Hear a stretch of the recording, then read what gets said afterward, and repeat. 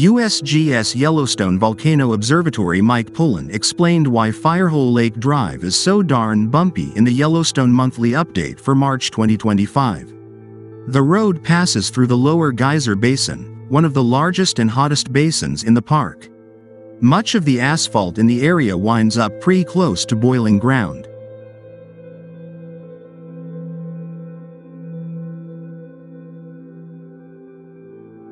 As the road is heated from below, it can start to flow in a similar manner to silly putty, with it being especially bad during the hot summer months.